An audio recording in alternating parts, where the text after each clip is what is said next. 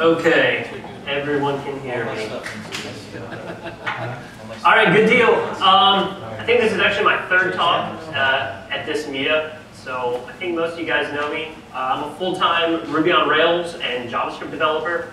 I work on a single-page application at work, and in my spare time, I produce screencasts for a website called backbonerails.com, which, as the name suggests, is about screencasts for development with Backbone and Rails. So today, we're going to talk about the controversial CoffeeScript. Elegant in its simplicity, sublime in its complexity. So how many people here use CoffeeScript regularly? Is that it? Seriously? Like 3, 4 people? All right, so how many people here have used it and just dislike it? A couple of people. How many people vehemently hate it? Just one? Okay. All right. All right. Well, hopefully this is good for everyone. All right. So, what is CoffeeScript? Well, CoffeeScript fundamentally is an attempt to expose the good parts of JavaScript in a simple way. It transpiles directly into JavaScript, but it has its own set of rules, has its own opinions, and makes its own decisions about what to include and what to omit. So it removes parts of JavaScript, and it adds new syntax of its own. And while debatable, I would say that overall it enhances readability and developer productivity. It does this by allowing you to more clearly express your intentions. And JavaScript in some ways, in my opinion, is kind of like a leaky abstraction, where to write code in the most optimal way, you have to jump through several awkward hoops.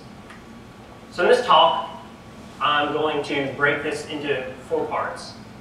First, I'm going to talk about like an emotional assessment of why I think CoffeeScript is so controversial. All right, and from there, we're actually going to dive directly into the CoffeeScript features that make up the working parts. I'll talk about some real-world experiences, what it's like working day-to-day with CoffeeScript, and then finally wrap up with some challenges and critiques. So let me just say, I guess I might have already mentioned, I'm a little biased because I'm very much a CoffeeScript proponent. But with that said, I still love working with JavaScript, absolutely. If I had to pick between the two, I'd rather write CoffeeScript, but I'm perfectly comfortable writing JavaScript. As it stands, I've been working in CoffeeScript for about 2.5 years now. So while I love it, not everyone feels the same way as I do. And in fact, if you ask several people, you probably get very, very different responses. You'd probably hear that CoffeeScript is one of the most beautiful or ugly, loved or hated, embraced, maybe even feared, and then kind of like, well, what is it? Is it a language tool? Is it just like syntax? I don't really know. But how can people have such averse opinions from one another on this issue? How can some love it while others completely loathe it? And really, before I try to answer this question, I want to take a step back. And I want to just say that right now in the JavaScript landscape, we're working in the most exciting era for being a JavaScript developer at large. This is pretty much a golden age of tools. I mean, we have just a surplus of them. And they're all built to help us do our job, right? That's the primary purpose of a tool. Increase developer productivity, code maintainability, ease of use, management, and probably most of all, developer happiness.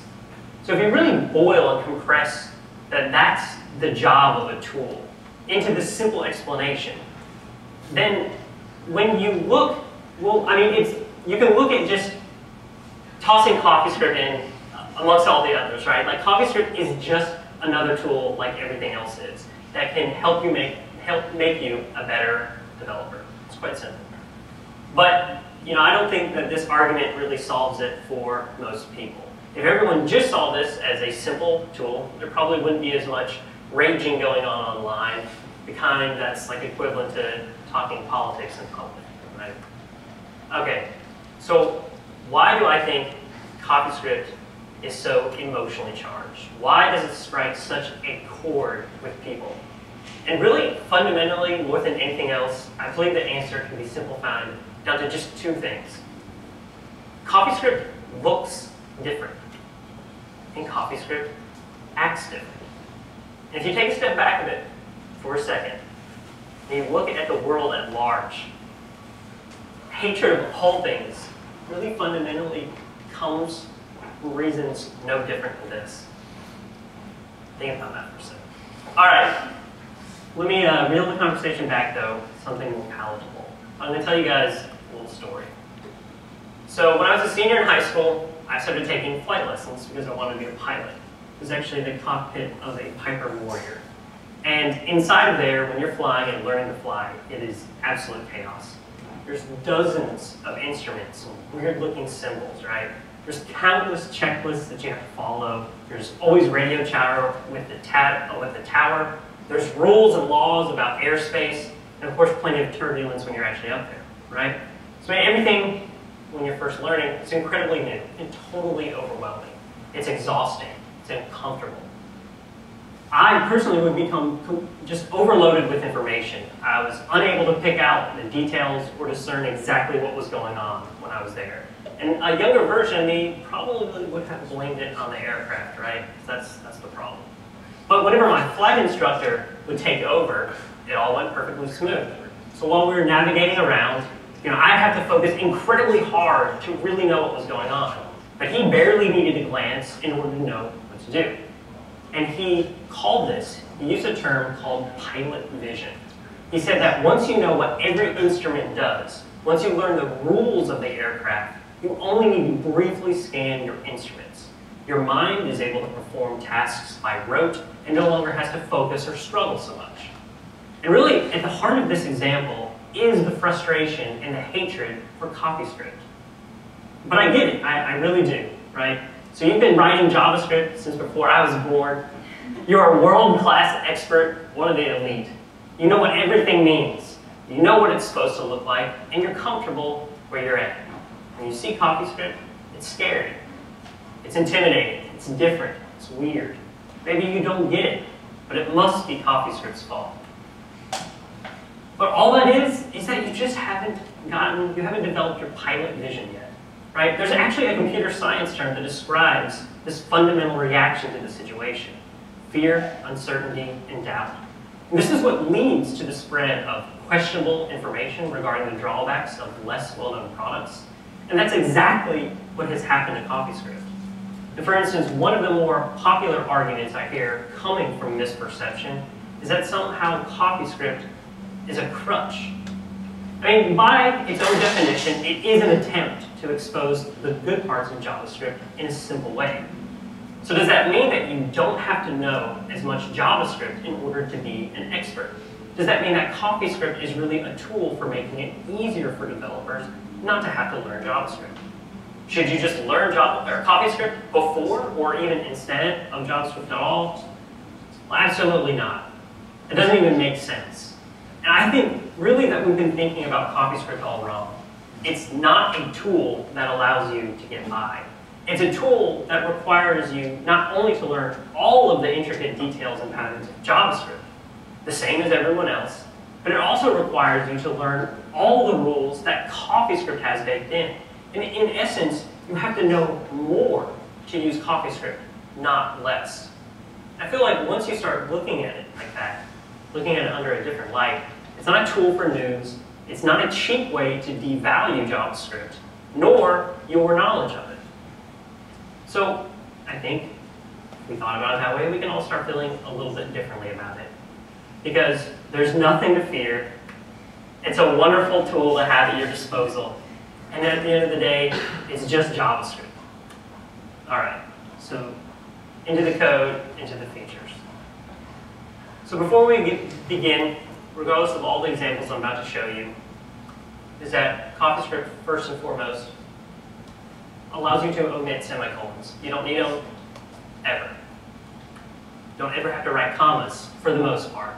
You don't have to write commas when you're writing properties. You can use white space, no more reference errors, that kind of thing. There's optional parentheses. So when you're invoking a function, if it has arguments, you can omit the parentheses. If If it doesn't have arguments, of course, you still have to use the parentheses, or else you would be passing a function by reference instead of invoking it. There's optional curly braces. So when you're writing object literals, passing in options, things like that, you don't have to write them. It's able to do all of this because it's white space sensitive. So that means that your code is going to look extremely similar to everyone else's because there are coding conventions baked in. All right, so let's talk about vars. So var is no more. So I'll just start with a CoffeeScript example, and I'll kind of admit this is probably the worst slide out of the bunch. But basically, here we have CoffeeScript, right? And we actually have three different things. We have the count variable that we didn't have to define. We have the increment function, and then we have the total at the bottom.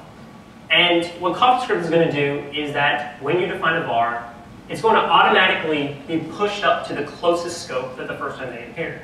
So on the top there in JavaScript, you have the variable declaration for count and increment. But total, since it only appears in this scope, is only moved up to the top of function, right? Hoisting is a big problem in JavaScript, and essentially we do not have to deal with it at all in CoffeeScript. The other thing, kind of subtle thing, is that CoffeeScript by nature removes shadowing a variable. An example of that would be count. Since count is used inside the function here, you could not redefine it to a different value than the outer one, which makes a lot of sense. It basically means that you don't have to backtrack through code in order to figure out where this variable is used in two different places, which one am I working with here, and what's its value. That makes a lot of sense. Of course, the biggest reason here, getting rid of var, is that it eliminates you from accidentally creating global variables. Not shown here, what CoffeeScript does is it wraps everything in an iffy, which also helps to prevent variables leaking up to the global scope. So you might ask, okay, really the important statement here is the rule of like 99 to 100.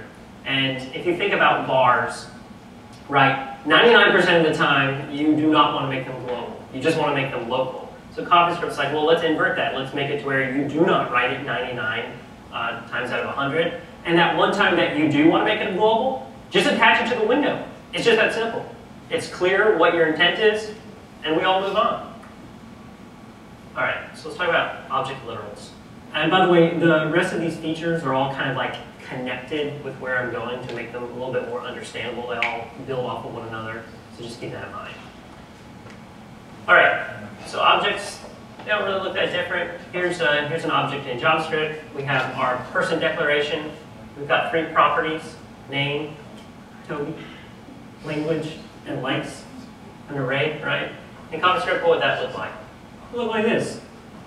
We have optional curly braces that are omitted around to the assignment of the person. There's no var. There's no semicolon. There's no commas in between the properties. Why? Because we just use white space. Had these all have been on one line, of course, we would still have to use commas. And strings look the same. Arrays look the same. Actually, arrays, there you go. It's all on one line. I could have actually split those up across multiple ones to omit the commas, but they have to be there. Not a big deal, right? All right, let's talk about functions.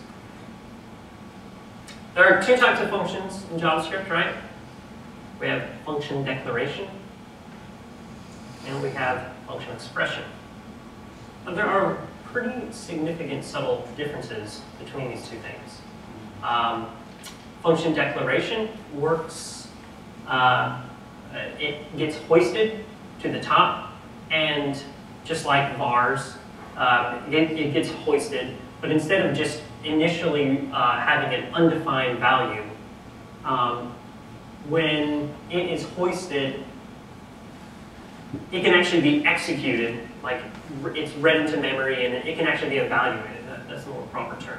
So meaning that you could have function eat, and you could have invoked eat above it, and it would have worked. It would have worked correctly, which is kind of mind blowing, but that is the way that it works. Expression works like that. Okay, Tim. All right. So you and no one else.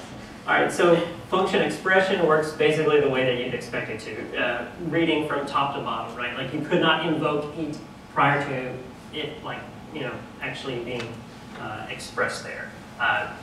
Of course, as the JavaScript var still get hoisted up there, but it would retain an initial value of undefined. So if you try to invoke it, well, you'd actually get an error because you're trying to invoke a function on undefined.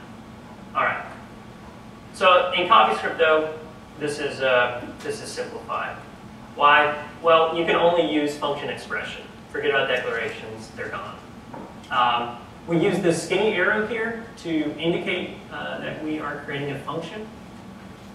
And there's another subtle thing here that's going on, which is implicit returns. And in CoffeeScript, automatically the last line, no matter what, will be returned. And that kind of goes back to the 99 to 100 rule, right? Like, how many times do you just not want to return, or how many times do you want to actually return nothing from a function? Pretty rarely, many times less than when you do. So does that mean that you just can't return undefined? No, you still can. You would just need to write return undefined or just undefined as the last line, which clear expressing the intent of what you're trying to do, essentially. That's all that it does. So let's talk about function arguments. There's two things that are going on here. First is that arguments they go before the arrow, as opposed to in JavaScript, they go after the function. And that's really just a side effect of the fact that that's a skinny arrow. And the second thing that you'll notice here is CoffeeScript allows for default arguments. That's exactly what it transpiles into JavaScript. With options is null, set it to a empty object literal. Of course, you can set any type of primitive or object as a default argument, and it works exactly the way that you'd expect it to. Pretty straightforward. Right, so let's talk about function context. So in JavaScript, we have our person object literal, and we have an eat function. Eat returns this energy equals this energy plus 10.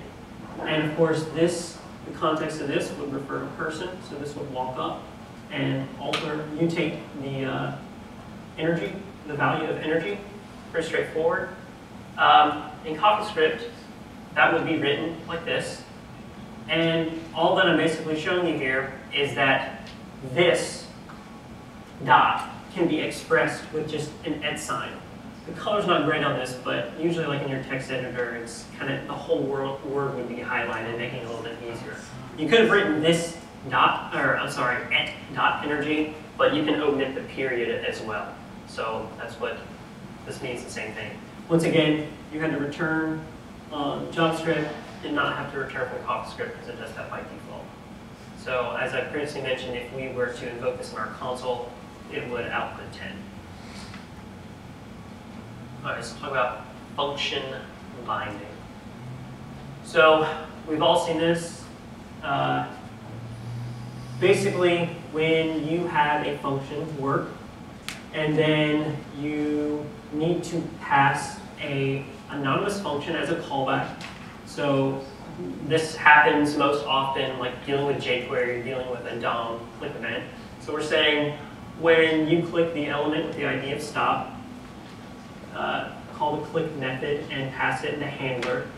What jQuery is going to do is that it is going to change the context in this callback to what it chooses. And this, the regular this, would not refer to the scope of, to the context of your person. So what we typically do is something like this. We back it up, proxy it ahead of time. There are other ways to do this as well. Var self equals this, var underscore this. And so now we have access to this variable still retains the scope, and then we can work off of it right there. Pretty simple, but like, this is what I mean, we kind of have to like leak this around, kind of have to juggle these variables. You could use bind, it's kind of, that works, but more stuff to write. So in CoffeeScript, the second way that we can write a function is the fat arrow. And what the fat arrow does is very simple. It preserves the context that it is called in. And so now we can just write this energy because it has essentially done what is on the left. It's preserved the outer scope for the inner one, and you're able to work with it straight away. Of course, you can also see here in the click, I omitted parentheses. This might look a little weird at first, since it's kind of like what happened to click, but these can be omitted, which means that you don't have to close it out or wrap it down here. So it reads a lot better. But that is exactly the same thing. That is an anonymous function right there, that fat arrow. Under the hood, what? Do we have a question?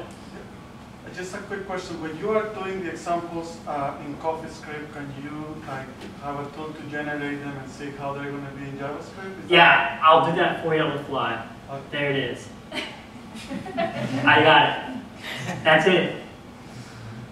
Most of these have been that. Like I'm sometimes showing you what it would typically look like in JavaScript, but what you're seeing here, these two examples, are identical. Like this is what CoffeeScript would transpile into.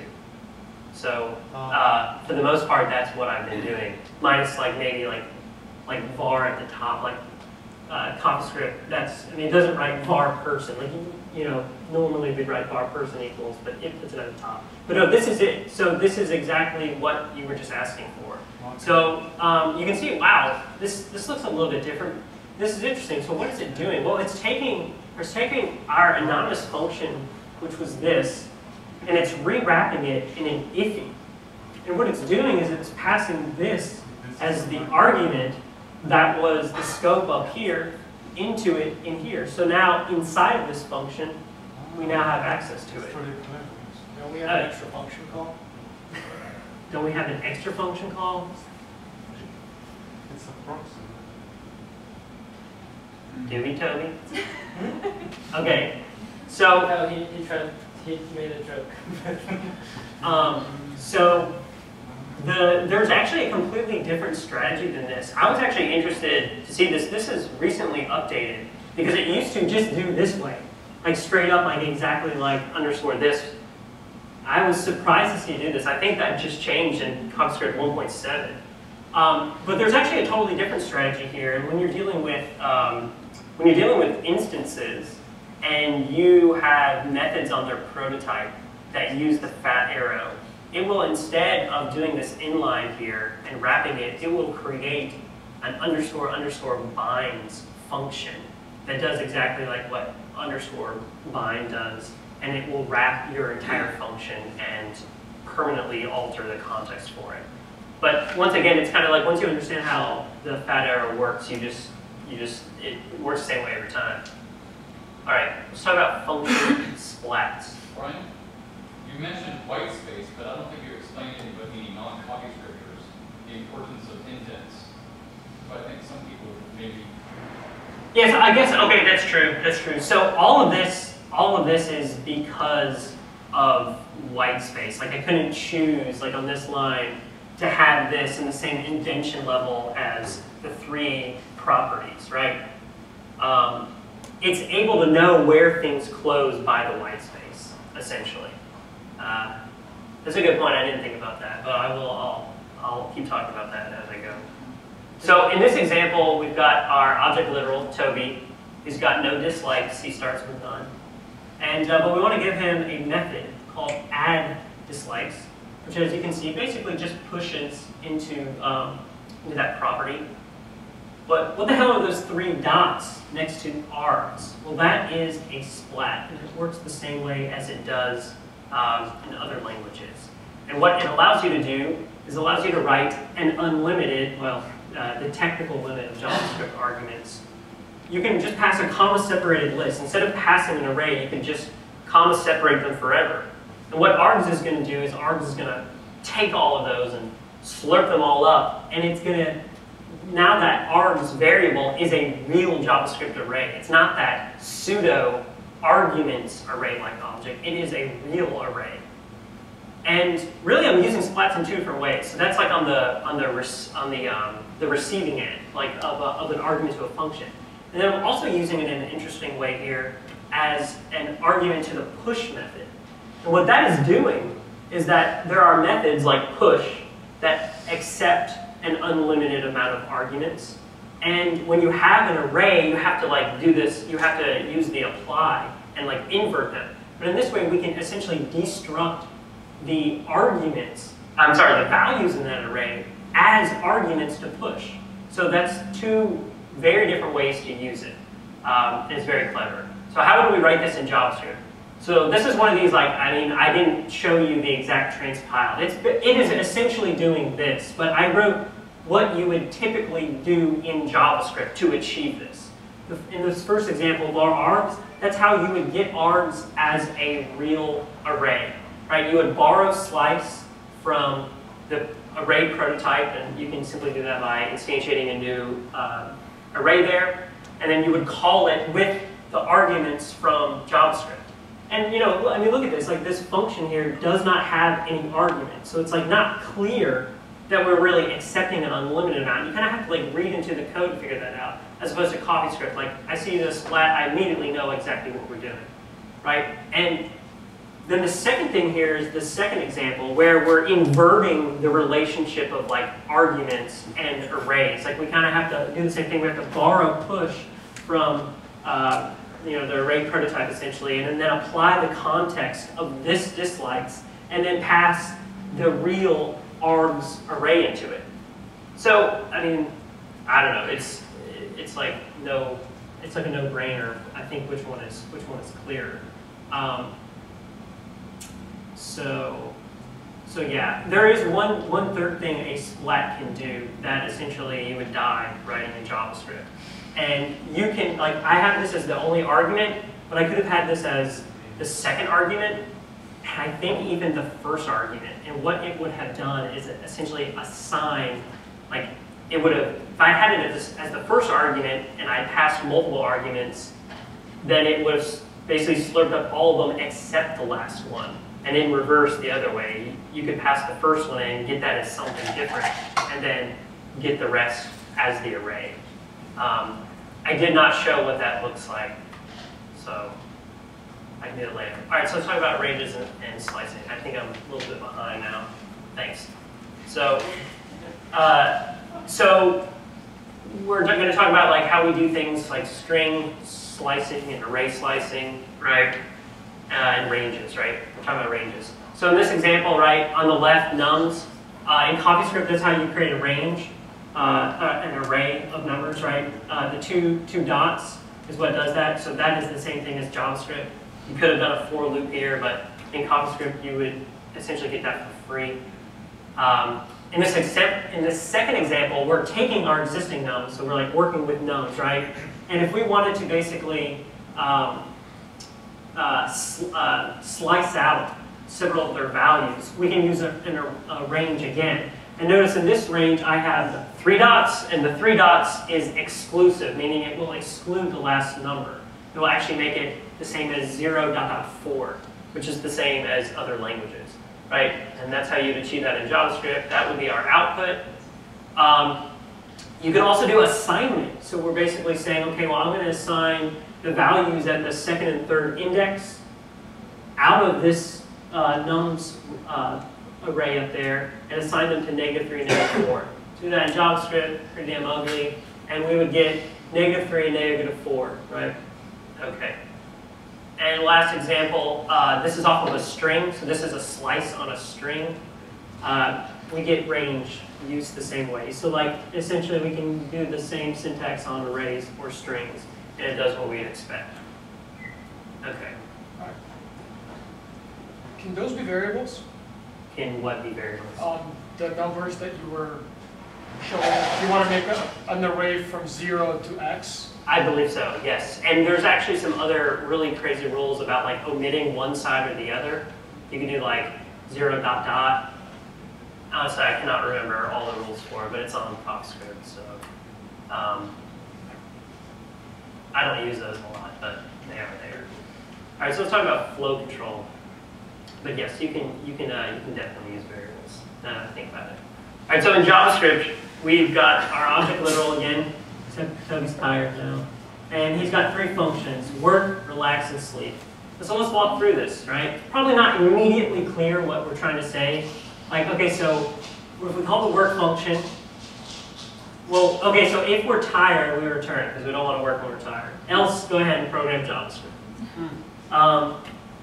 Relax, I kind of introduced moment.js here. So basically I'm saying if it's after 10 o'clock, when we're relaxing, we call read else td, right? And then sleep, we're basically saying, well, sleep, but if we're not tired, to go ahead and return the relax method in order to get tired, right? So in CoffeeScript, there's a couple things going on here. So first is that we have suffix operators, such as under work, we say return if tired. So there's an example of not using return at the last line, but it would still do the same thing returning program. So we bail early if we're tired. Relax, there are no ternaries in CoffeeScript. So no question mark, colon. You have to write it out as English, but it reads really well. So if moment.hour, it's greater than 10, so if it's after 10, then read NTV. The subtle difference here is that this is an example of it not exactly transpiling one-to-one. That is actually saying return read and return TV. In fact, the way that CoffeeScript would do this is it would actually build just a regular if else. But it knows that if you did not need to return there, it would write the ternary in JavaScript. All right, and then we have a new operator, unless. Unless works the same way it does in other languages. It just means if not. So relax, unless tired, or relax. I probably should have written that. It would have read better, more like English. Relax if not tired. Could have written it either way. So that leads us directly into operators. So everyone probably knows about JavaScript double equals and triple equals. Double equals does loose coercion instead of strict type checking. Sometimes the source of undesirable bugs and behavior. In CoffeeScript, there is no double equals. It is gone. The only way to write it is triple equals. And the preferred way to do it is in English, as opposed to triple equals, which also does not exist. It's actually double equals. So as confusing as it is, if you used it as English, it would just make sense. So is the same thing as triple equals. So true is true, would be true, since those are the same type, same value. Next up, we have isn't. Pretty much self-explanatory. Our name isn't Randall, so that would be true. Not is the same as bang. You can still use bang, but you can also use not. So like that, I think reads a lot better. Relax if not working. And works the same way. So we'd say exercise unless tired and sleepy. So both of those would have to be true. Else we're exercising. We have or, same thing. Nothing really to see here. And then we have aliases. So we just have true in JavaScript, but CoffeeScript actually has two other aliases, yes and on. All of those actually mean and will transpile into true, but they can be written in more English ways that are more natural to read when you're reading expressions and stuff. Same with false, just the inverse. False, no, off. And this is my favorite operator. This alone is worth using CoffeeScript. This thing is amazing, right? Thinking about putting like nihilism up there, but I thought no one would really get that. So, all right. So, what is the existential operator? Well, checking for the existence of a variable or a property in JavaScript is horrible, right? And so right here we have this object literal, and we have a nested object literal address, the city, state, zip, with phone, and we have a function here, right, that returns a string. And so what the existential operator allows us to do, this is like our console. And if we put a question mark prior to calling a property, it does something pretty awesome. Well, so in this case, it's basically going to say, do not call city if address is null or undefined. Just fail. But in our case, city is defined, so if we call this, we get out for red, just like what we expect. The transpiled JavaScript, this is what CoffeeScript does, is this. It assigns a reference to person.address, since that's like, the parent, what we're calling it on. We're basically saying if it's not null, then drill into the reference and call city on it. Else, if that failed, we would get undefined. So our second example, we're trying to call the property cell on phone, which as you can see, phone is not even an object, it's null. So if we did this, instead of JavaScript melting down, we get undefined. there is other ways that we can use the existential operator, which is even more awesome. We can put it in front of a function invocation here. And what this is going to do is that this is actually going to ensure that not only that call is defined, but call is a function. So, is call a function? Do we have it on person? No. So we would get undefined in the console. Not an error, exactly what we expect, undefined. And what that transpiles to is quite simple. Type of person.call, triple equals function, invoke it, else undefined. Another way that we can use the existential operator is conditional assignment, such as this. If we evaluate what's on the left, when we evaluate what's on the left is null or undefined, do what's on the right. So once again, we use person.call. Call is not a function. It's not actually anything. So we bail and we do what's on the right. So what will we get in our console? We get mail. Super useful. We use this all the time. All the time. All right, string interpolation. It's quite kind of like in the home stretch, right? So concatenating stuff in JavaScript, horrible. Makes my eyes bleed. Pluses. Dealing with white space is terrible. CoffeeScript, we can just simply wrap it with the hash curly braces, and it does exactly what it does up left. That's what it would transpile to straight away. We could invoke functions. We could do anything inside there. It just literally splits the string, or sorry, ends the string, uses pluses, concatenates it all together. Identical to Ruby. All right, let's talk about destructuring assignment. Also super useful, super powerful. So we have our object literal again, Toby, and the address. And if we want to extract the values out of nested objects in here, in JavaScript, it's pretty verbose, right? Our var stuff, and then if we wanted to assign variables to name, energy, and address, we'd have to drill into person 3 different times. In CoffeeScript, this is a little different looking, but this is destructuring assignment. What it basically says is assign variables to those on the left and look for equivalent property names on the object to the right. You can also do this with arrays. You can even do this multiple nested levels, though I don't recommend it. This is hard to kind of see the use, but in like my screencast, I show it, and people are like instantly sold on it. I use it most often like when I have a constructor function, and I pass in a set of options that are nested, and I want to be able to work with those options in lots of different ways. And instead of drilling through the object like 10 different times, I would just assign them to variables straight up on the first line and instantly use them. So super powerful. All right, so let's talk about ifs. Who can say, what does the IFI stand for? Immediately invoke function. Expression, almost got it, 3 out of 4. Immediately invoked function expression, or more commonly known as module pattern. What does a module pattern allow us to do? Well, we assign a immediately invoked function expression at the very top. That's immediately invoked right there, right? And this gives us the ability to write private variables, private functions. And this is the reviewing module pattern where we basically like set up like an object and return it at the end, so then app would be assigned to this object. How the hell do we do this in CoffeeScript, right? We don't like have this stuff down here. Could be simpler. We write do. That's it. Do. So do what? Do that anonymous function. It's the same thing, except it's just cleaned up, obviously. I have all the curly braces and stuff. This is an example of me writing a function on one line, that private fn. You can do that, just like you can write a function on one line in JavaScript. I don't do this unless it's very, very terse, but you can still do that. Object, same way, and we return function. I could have just wrote an obj down there, but I definitely, when I have a long function, will write the return down there. It's easier to see.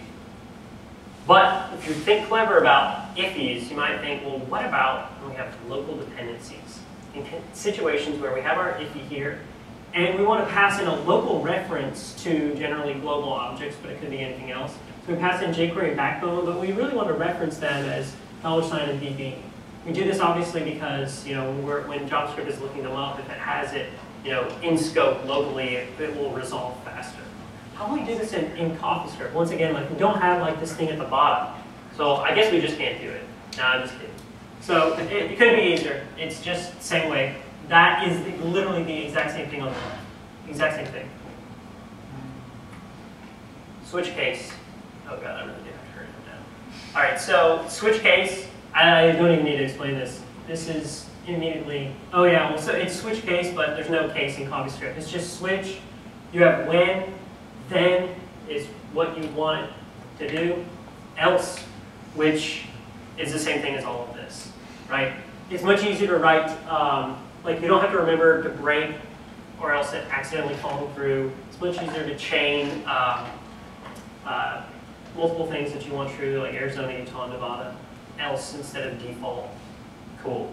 But there is another super amazingly powerful aspect of switch cases, which is using a switch case without a control expression. What am I talking about? Look at this. This is actually, just think about how is this going to transpile? I mean, what are we switching here? We're switching nothing. And instead of like just trying to evaluate the single value of what we're switching, we actually have an expression here. We say this energy is less than 10, this energy is less than 20. How would we normally write this in JavaScript? Usually a big ass if, else if, else if, else if, else. And it'd be ugly and horrible. And we're like assigning this. How does CoffeeScript get away with this? Because after all, it is just JavaScript. This is so brilliant. Take a look at this. It's assigning energy level, so it's doing returns here, right? And it's wrapping this with an immediately invoked, right? So wrapping this in an if, passing in this, because we're accessing this energy. It wouldn't have done this if we weren't using this there. And look at this, it switches on false. Why do you think it does that? Because switch is back to the coercion stuff. Like it's much easier to figure out falsy values than true. All right, so and look at that, and then it inverts it, but it all comes out exactly what we expect it is. That is so awesome. This is super, super, super useful. All right, loops and comprehensions. Usually people start with this. All right, so we have a for loop here. So we have our object properties. Likes is an array of 3 things. So we want to iterate on this, right? Just do a basic for loop. We would use the for in. So just forget about what in means in JavaScript for the moment. We use a for in. So in person.likes, there's the array. And then the value is yielded to us as this. And then we optionally receive the index by writing comma num. And so we're just logging this out using string interpolation, adding 1. What does that do? I mean, it gives us what we expect it to do. And internally, this is actually doing essentially the most efficient way to write a loop in JavaScript. It's even smart enough to cache length.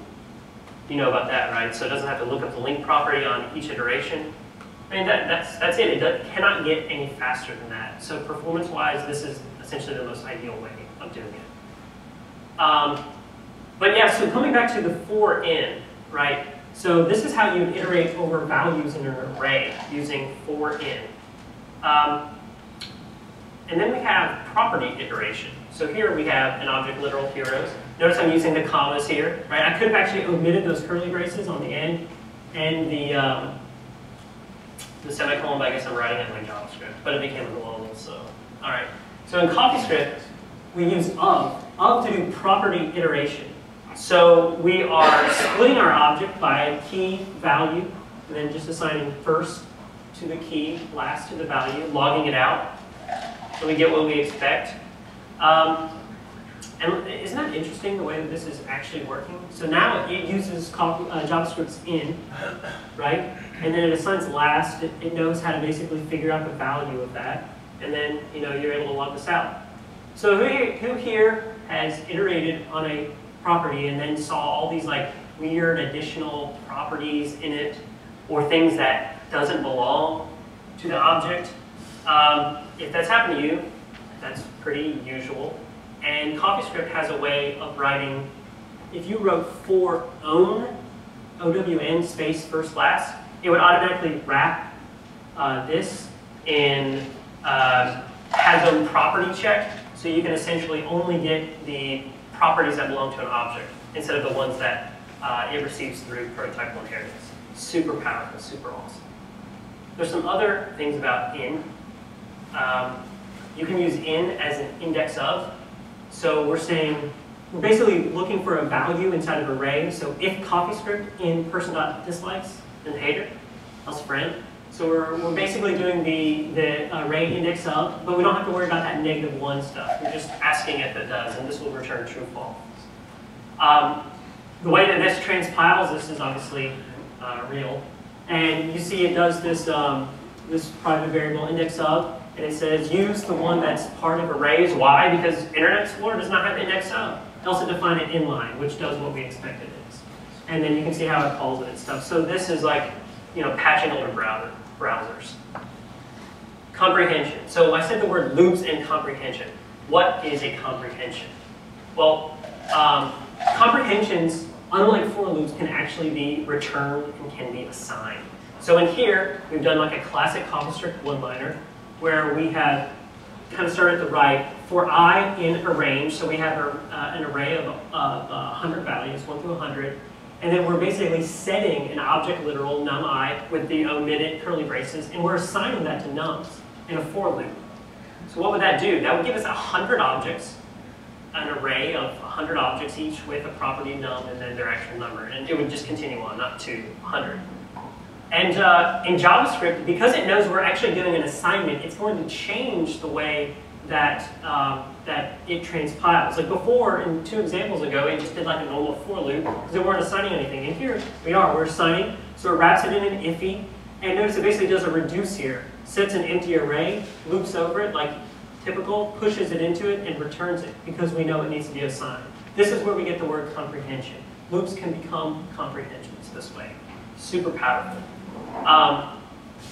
You can also use 2 other keywords, by and when, to do filtering or to do stepping. So like if I didn't want to increment the I by 1, I could say by 2, by 3, and it would increment it differently. When, I could put conditions on here. I could say like when I modulus 2 and only get odd numbers. So what was missed? What did I not talk about? I didn't talk about block strings. CoffeeScript has support for block strings, which is basically you start a string, indent it with white space, it will omit all the white space. They have block regular expressions, which are super useful. They're regular expressions that set multi-line that transpiles into one single. So you can actually just read all the different changes in your regular expression. I didn't cover some of the operators like star, which is like math.pow. I didn't cover chain comparisons. In CoffeeScript, we could say like I greater than 10, less than 20, all in one expression, and it would come out to be what you would expect it to be. Trailing commas, when you're building up objects, like in JavaScript, that last trailing comma when you end your array will blow up. CoffeeScript will just slice those out.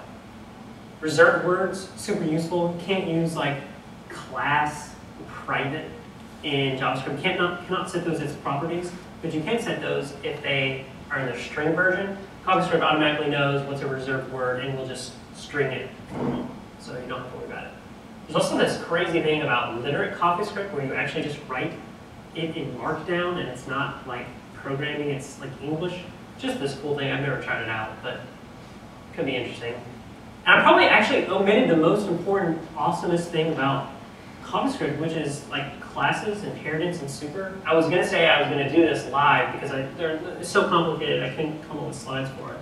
I think we're over time, but whatever. So this gives you syntactic sugar, handles the prototypal inheritance for you, handles the surrogate functions, handles super. You get a real super call. Awesome.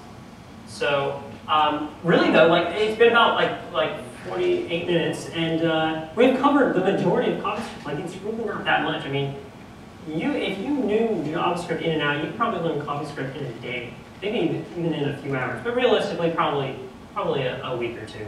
It's really not that much. I mean, really, there's really not that much to it. Like, there's not that many rules. All right, so let's talk about debugging. All right, so syntax errors. How's it like debugging? Right? So in here we have a syntax error. We didn't write our skinny error, we wrote a plus instead. So what happens? What does it look like? Well, CoffeeScript, unlike JavaScript, if there are syntax errors, it explodes, it blows up on you. It will not refresh the page. That is it. You get syntax error unexpected compare. And like in any kind of editor, I just have like a shortcut that will compile whatever file I'm in memory, and would literally point exactly what the problem is. So syntax errors could not be easier to debug. The second part of debugging is like logical errors, and I'm just showing an example of source maps. This is the code from some of our examples. Here's me in the debugger, in Chrome, in CoffeeScript. So I'm just going to move on. It's basically a solved problem. All right, here's some other tools. We have Coffee Console. I use this thing religiously. This is a Chrome plugin, and notice I'm writing my CoffeeScript on the left. I'm immediately seeing the output of JavaScript on the right. It is an indispensable learning tool. You can test things out in here. If you do have a syntax error and you don't have like a plugin in Sublime, you can copy and paste it in here. It will show you and highlight lines that are problems. Super indispensable tool. I will just like hack and hack. Sometimes even instead of going in JSPin, I'll just start writing things in here. Super, super, super useful. You can actually see like I logged out the nums, which is kind of what we were doing earlier, and here's like my 10 objects. And here is the actual Chrome console below this, and I'm passing it commands and stuff there. If you use Firefox, well, I will say there is one downside. So in Chrome, you cannot actually write CoffeeScript in the console. In that Coffee console I could, and I can execute things and see it down there, but I cannot write it here. However, in Firefox, I can. This is literally me writing CoffeeScript, hitting enter, it transpiling on the fly and getting me my results. So I use both browsers at the same time, especially when debugging and stuff, because I can literally write CoffeeScript exactly. I mean, it is perfect, it is flawless, will give me autocomplete, suggestions, all of those things. So, criticisms. So, let me just dispel a couple myths. I literally have read, I don't know how many times, that there are compiler errors. For what? Because I have no idea what anyone's talking about. I mean, I'm sure the CoffeeScript compiler isn't perfect. There is bugs. I've never experienced a compiler error. It follows the same rules every single time. You're not going to just magically do something different that one time. So that doesn't fly with me. The second argument to this is basically that the compilation stage does add complexity. I can't say that it doesn't. You are not writing JavaScript. But it really adds as much complexity as a linter. I mean, you have a tool running in the background, constantly checking your code, and it's kind of the same thing, maybe a little bit more. But really, the compilation stage is handled by virtually every tool in the framework, server-side, client-side. Everything comes with CoffeeScript support. It's just not a big deal at all. Really, it adds probably as much complexity as minification or obfuscation, like a build tool of some sort. We're pretty much working with those on a regular basis. Performance. I have seen like actual analysis of this. CoffeeScript is basically going to perform as fast as JavaScript, if not faster, because it is going to do the most optimal way for things like loops, where you would otherwise have to use like underscore jQuery, and those are just never as fast as the actual way to do them in JavaScript. So essentially, the performance argument is ridiculous. There are restrictions, but these are not like the types of restrictions that actually matter. Anything that you're restricted to in CoffeeScript probably wouldn't pass a code review anyway, like using with in JavaScript. But you can express everything in CoffeeScript. You can build any app. There is, I would almost be willing to bet, no situation that would pass code review that you cannot do in CoffeeScript. So there are no limitations. Do not feel like you're limited in any way, right? Hard to debug. I guess we talked about this. Technically it is, but if it's transpiling to JavaScript, and so it's just JavaScript, like you're just reading it just like anything else. So how can that possibly be hard to debug? Once you learn the rules, it does the same thing every time. Less readability, I hear this. I mean, I guess if you just go on and on and on for one line, it's less readable, and you try to figure out what everything means, but ultimately it's going to be way more readable. We already talked about this. You cannot skip learning JS. Do not think about it, right? I would never ever suggest anyone that. And the last thing, this is probably the most amazing. This is the best title ever. Why? Because I'm about to show you something that's going to blow your mind. But I will say this line basically means that that I'm overindulging in this. But here's why I would say to write CoffeeScript. I'm about to show you 3 numbers. So who can guess what these 3 numbers are? Lines of code. Lines of code. All right, that's it. Lines of code. Hold on. This is really the last slide.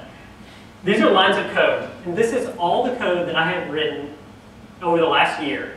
No vendor stuff, only my own. No third-party libs. No minification or obfuscation, anything like this. One caveat is this does include HTML templates, because that does include some CoffeeScript with eco and stuff. So yes, it is lines of code. On the left is the lines of CoffeeScript I have written. On the right is how many lines that transpiled in JavaScript. Like I said, caveats and galore. Like that is what the compiler decided to do. But that was essentially what I was able to express in CoffeeScript. So that is 2.49 times more lines of code. I have a better one though. This is the one. Can anyone guess what these numbers are? This is the number of characters I have written in 1 year. That is the number. How many characters have I saved?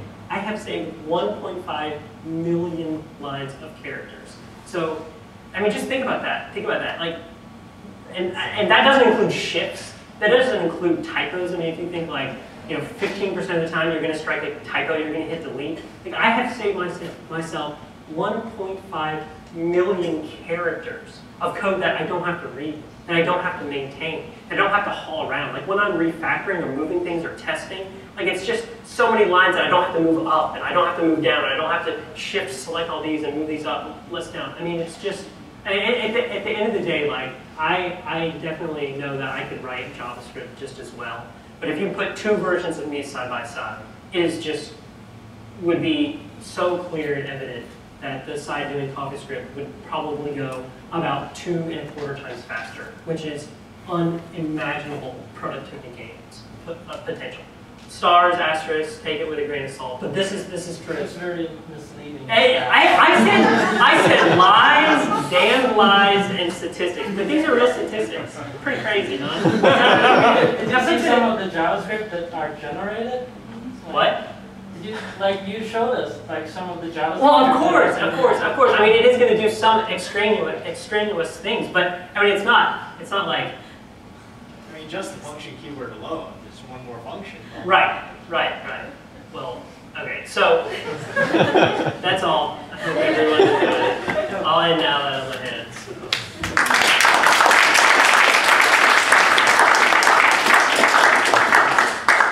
Any questions? Can there be any questions? In all the time you worked with CoffeeScript, what is the biggest gotcha you run into?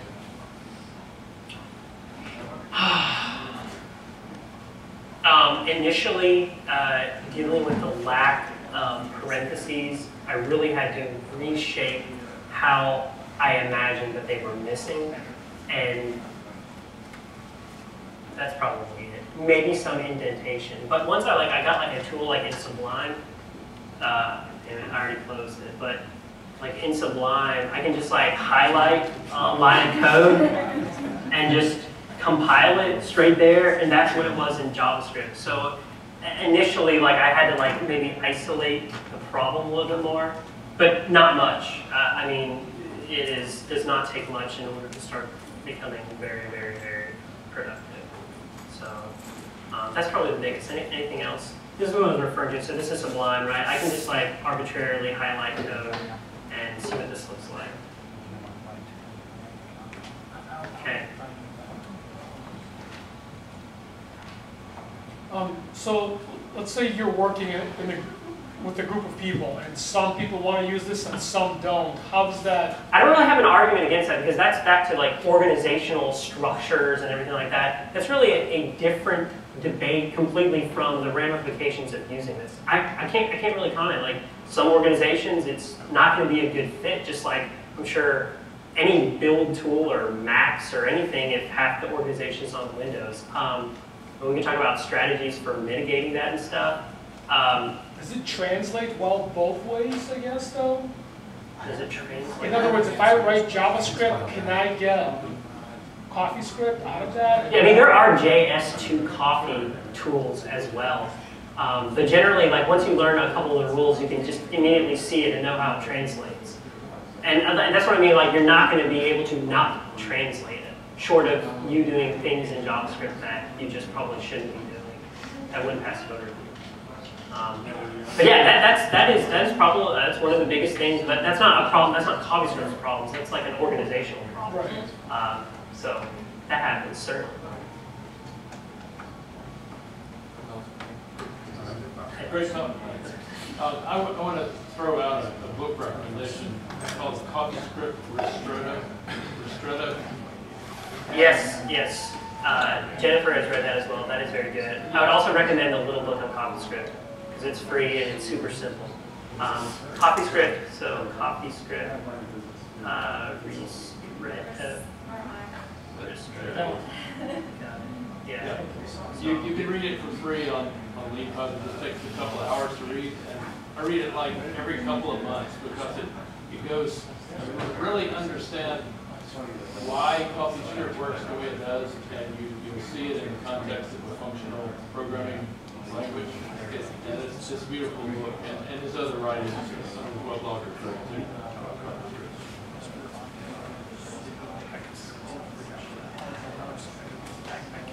I apologize, I did not get to cover classes. Honestly, classes are really awesome to cover, but it is what it is.